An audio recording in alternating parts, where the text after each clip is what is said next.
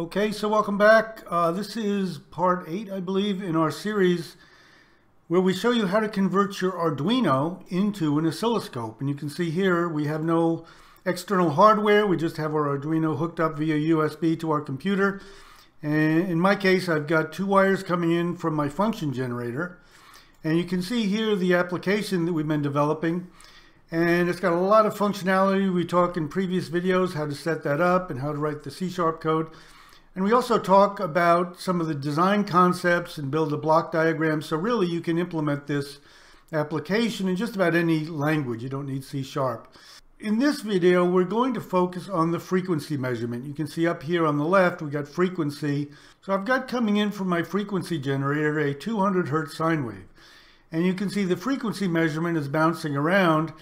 But it doesn't say 200 Hertz. It says 194, 210, so it's bouncing around. And that will give you an indication of some of the challenges we will have in trying to get an accurate frequency measurement from our Arduino. We talked about in previous videos that the Arduino has some capabilities and some limitations. And one of the limitations is that it has a relatively slow scan rate. In other words, how many samples can it do every second on the waveform. You can see here we've got a 40 millisecond scan time, and it's refreshing that every about 1/10 of a second. And that 40 milliseconds represents, you can see over here, 100 samples in each scan. So it's doing 100 samples, then refreshing and doing another 100. And each scan, it's updating its measurement of the frequency. What we're doing here is just one approach, and we'll talk about the other approach. But this approach basically just measures time between zero crossings in one cycle. And once you've got the time for each cycle, you just invert that to get the frequency. And you can see, not really very accurate. The other approach we'll talk about is doing a FFT, a fast Fourier transform, which I think most people are going to want to do because usually you don't want just the raw zero crossing frequency. You want the frequency components of a waveform. And the FFT will give you all of the frequency components of a specific waveform. So we'll start out talking about this simple zero crossing detector to determine the frequency, and then we'll talk about the FFT. So with the zero crossing, you can see the accuracy is not going to be all that good. And again, that's due to the sample rate, the limited sample rate of this Arduino. And this is even with what we talked about previously, this high speed mode that gives you a very relatively fast analog read for each sample, but still it's nowhere near what you're going to need for some really accurate time readings. So here's a little diagram of how we're going to approach this very basic frequency measurement. And you can see I've got a sine wave here.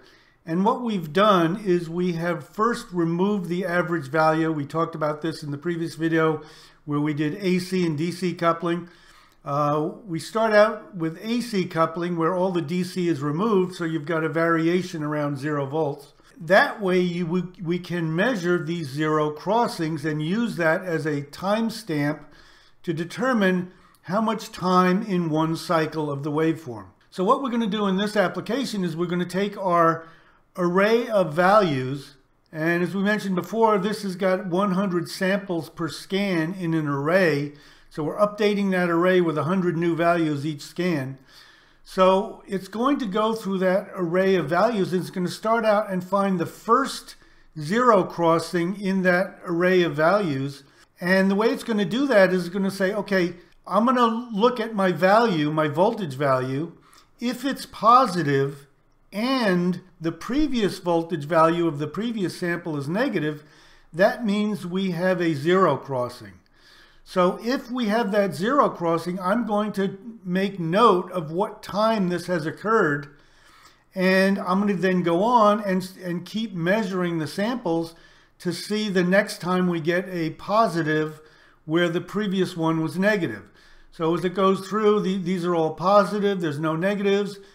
Here is negative, but the previous was positive, so that doesn't count. So then we're going to keep going and going. And finally, when we start the next waveform, the next cycle, we're going to say, okay, I've got a positive and the previous was negative. Therefore, that ends this cycle.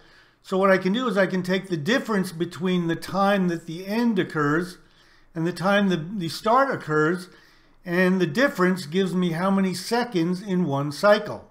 And of course, the inverse of that is cycles per second, or hertz. So this is how we're going to approach the measurement of frequency. And again, because of the challenges with relatively slow sample rates, these time values aren't going to be real accurate. That's why you're going to have some challenges with frequency measurements. One of the problems could be, maybe my next sample wasn't exactly one cycle away. Maybe it was a little bit different. So the previous one, maybe the next one is like this. So depending on the sample rate, we're going to get some inaccuracies in our measurement. So for example, with our high speed mode, each sample takes about 20 microseconds, which means that the sample times can be different by 20 microseconds. So how do we figure out what the effect of the sample rates is on frequency accuracy? Well, the best way to find out is to look at the actual numbers. Don't just wave your hands and make believe you understand it. Go through and look at the actual numbers. So what I've done is I put together an Excel spreadsheet. Again, Excel, wonderful tool for engineering. If you want to understand stuff, you want to simulate stuff, it's really wonderful.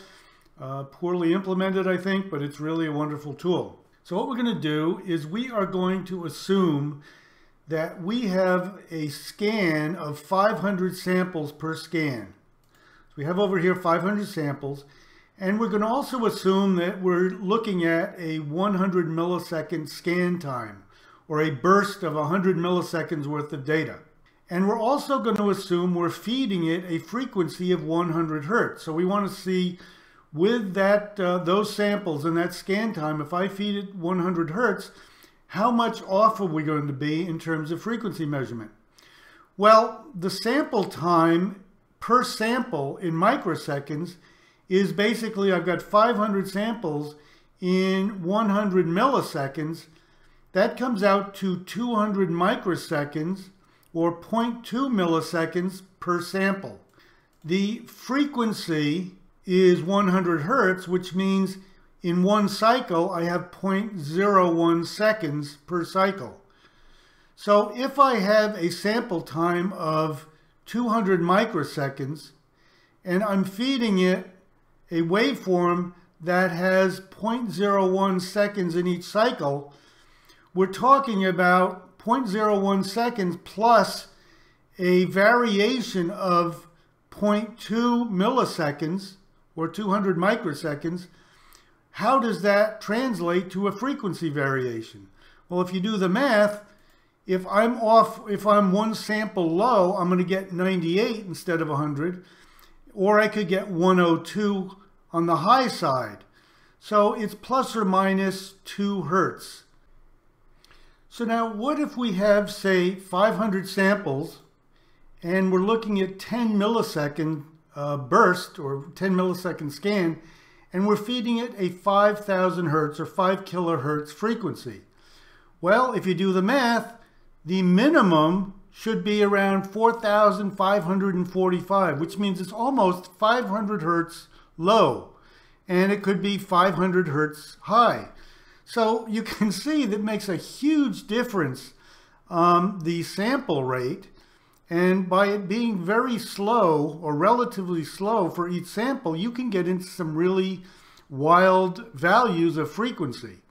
So, just something to keep in mind, that this sample rate really has a big impact on your final frequency measurements. So here's our application, and I've got 500 samples per scan, and I'm looking at 10 milliseconds. And you can see the frequency is bouncing around by 4762 up to 5195. So at least a 200 or 300 hertz variation above and below what it should be. So again, very difficult to get a decent reading. And in fact, this result is after I've done some little fudge factor in our measurements.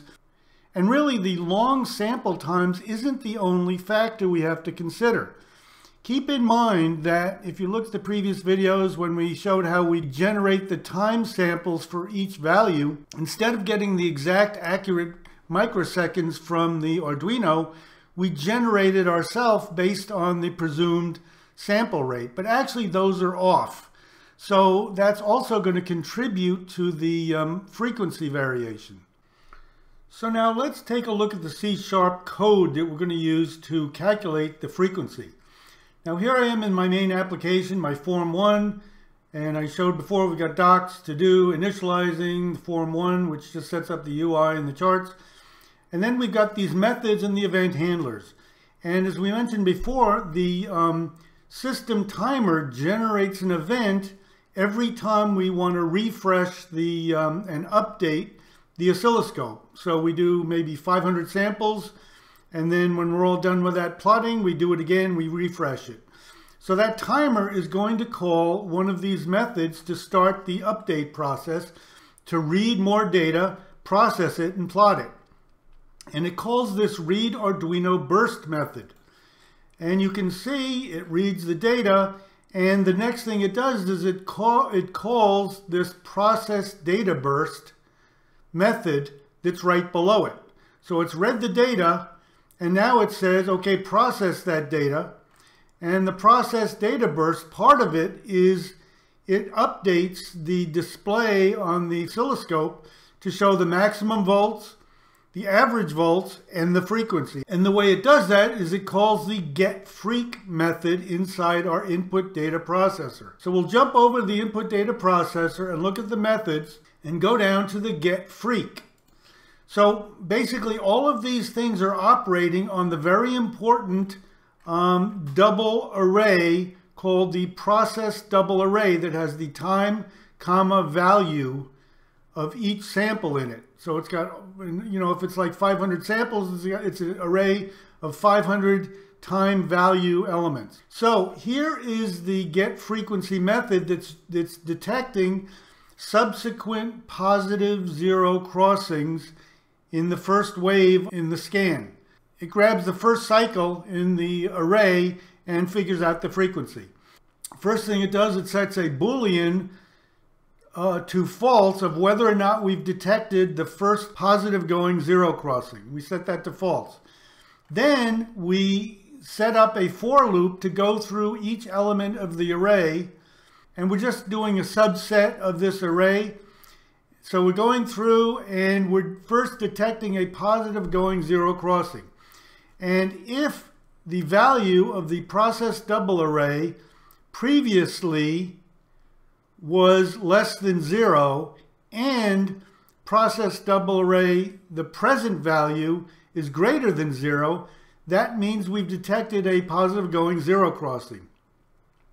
If that's true, and if we haven't yet detected the start positive zero crossing, if that's false, then we grab the start time as the time value of that present element, and then we set the start detected equals true.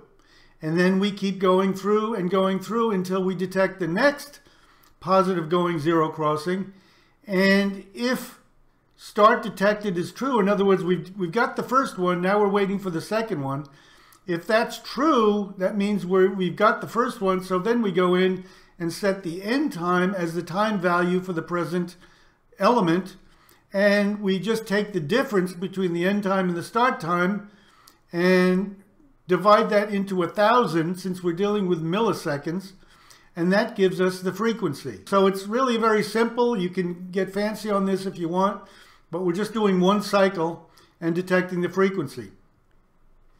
Now, I also mentioned previously that one other factor that affects the accuracy of this frequency measurement is the way that we generated our own time steps for each sample in our burst of data. And let me show you in our as we mentioned, read Arduino burst calls this process data burst method, which is right below it. And in that process data burst, it's basically got all the data came in from the Arduino, and it parses it into integers, and then it determines what the time step is for each sample based on knowing the total duration in milliseconds for the burst of data and dividing that by the number of samples. And that should give us a pretty accurate determination of how many milliseconds per sample, okay? So we're going to use that to do the plotting. It's going to give us a time value for each sample so that we don't have to grab it from the Arduino and waste all the memory and so on. However, that calculation isn't really exact enough. So what I had to do is I added a little fudge factor, and that's pretty much by trial and error. I had to make this sample interval milliseconds a little bit different so that the frequency reading would be a little bit better. Now, again, it's a science project. If you want to delve into it, it's not going to be very accurate. You saw the results. Even with this, the accuracy can be way off. But if you want to get down into it, you can make a more accurate frequency measurement. Now, another approach I mentioned is that you can do a fast Fourier transform. A while back, I posted at least 1 or 2 or 3 videos talking about fast Fourier transform in C# and how you can generate a fast Fourier transform from an input CSV file. And here's the application we generated. As you recall from this series, what I did is I added a single shot feature, which takes a snapshot of the waveform on the screen and saves that to CSV. That's really helpful not only for debugging, but it also allows you to do further signal processing on the waveform. So what I'm going to do is I'm going to hit this single, and it's going to automatically save as a CSV. So it's just saved it as a CSV, and I can read that CSV. And there's the input waveform. You can see it's identical to what we had on the scope. And now I can select the maximum frequency I want on the FFT. And since this is a 1 kilohertz sine wave, I'll select maybe 5 kilohertz and then plot the FFT. And you can see it gives us an FFT that is fairly clean around 1 kilohertz. So another way you can do it, I encourage you, if you want to implement this in this oscilloscope, take a look at my previous video. The code is fairly simple to do an FFT on this CSV file, so I encourage you to take a look at that. Otherwise, I think that's about it for the frequency. If you like any of these videos, please hit the like button and subscribe and hit the bell notifications. And most of all, please let other people know that we're here so we get some more viewers. Really appreciate it. Take care and have a really good day. Thanks.